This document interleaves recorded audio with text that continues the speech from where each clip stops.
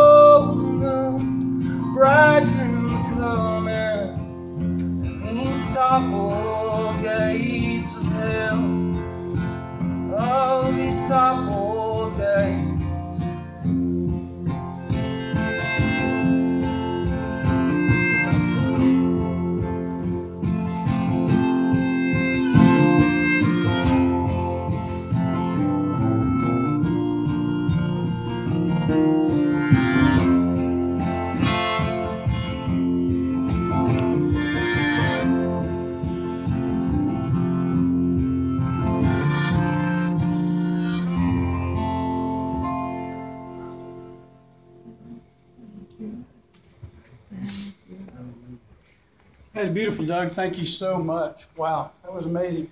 My name is Duke Underwood.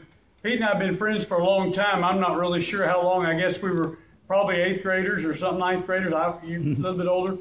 Anyway, got to know him real quickly because somehow he and Duron and a couple other guys, we formed a band called Solid Rock. And they formed a band. I guess I got to sing with them. I'm not sure how that worked out exactly. But I was blessed to get to sing with them, and we had a great time. But the thing I mostly remember about Sister Coatenay was the back of her head riding in a van a lot of times, because we used to take their van and we would go and sing in different places.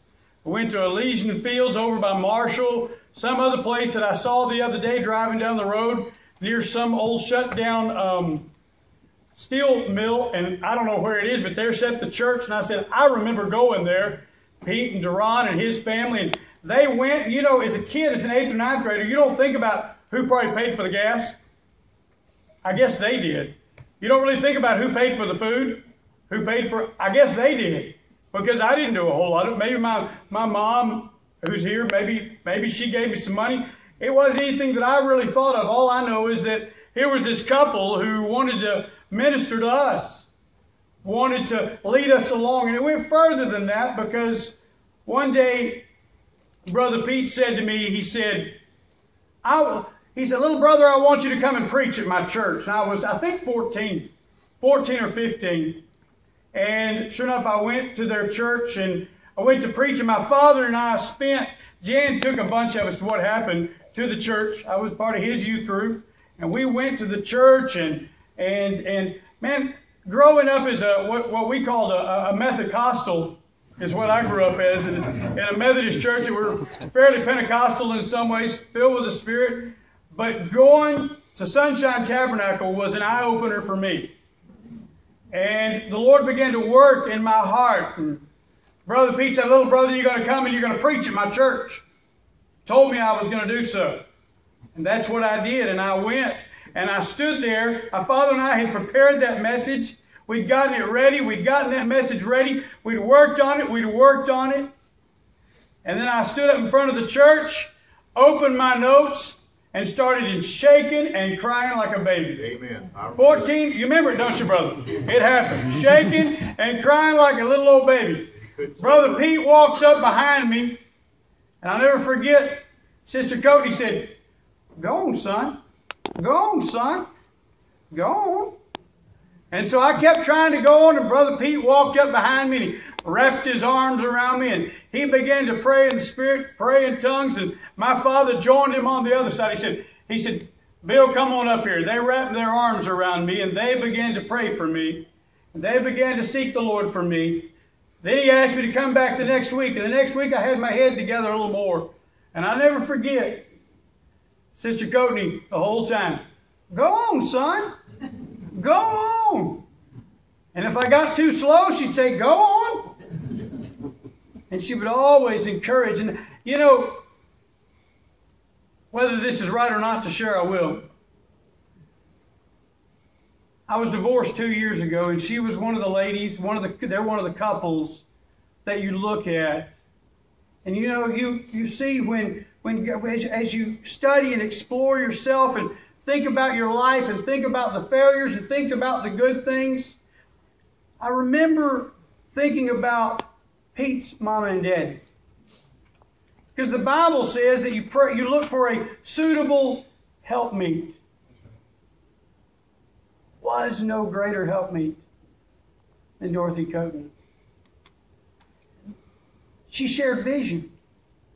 They shared a vision together for people like Jan, people like Deron, and people like me. Come on, son. Come on. Always encouraging. I've always compared every organist to your mother. Ever since. Whether it be a pipe organ in some large stately church I've been preaching at, or whether it be a Hammond somewhere else. I've been preaching for 30 years. And you know what? I still hear Miss Dorothy behind me saying, come on, son. Yeah. Come on.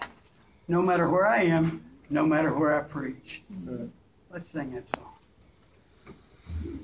Let's go, guys.